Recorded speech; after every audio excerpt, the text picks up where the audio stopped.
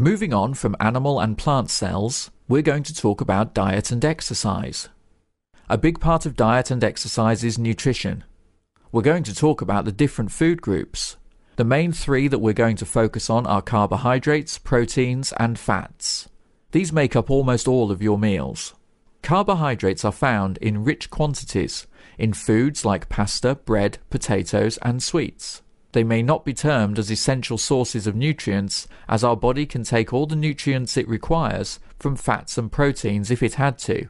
However, they are indispensable as neurons can't burn fat and require carbohydrates for nutrition. They are broadly classified as simple carbohydrates and complex carbohydrates. Fats are our energy store.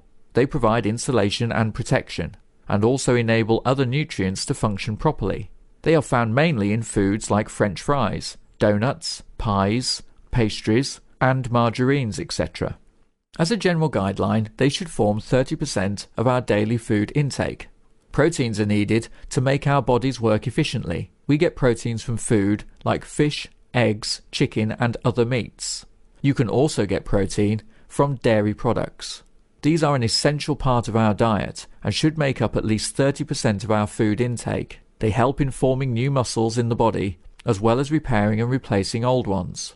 There are some other nutrients that we need in smaller amounts. These are vitamins, minerals, and fibre. Vitamins are simple ions.